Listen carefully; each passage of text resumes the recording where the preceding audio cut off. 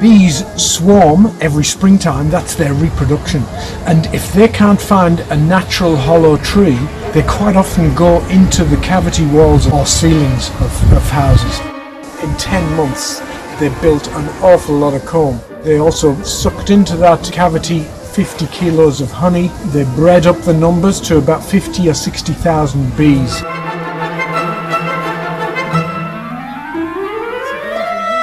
She wasn't disturbed by them at all. She was very comfortable with the bees in her house, but she realized they probably should be moved.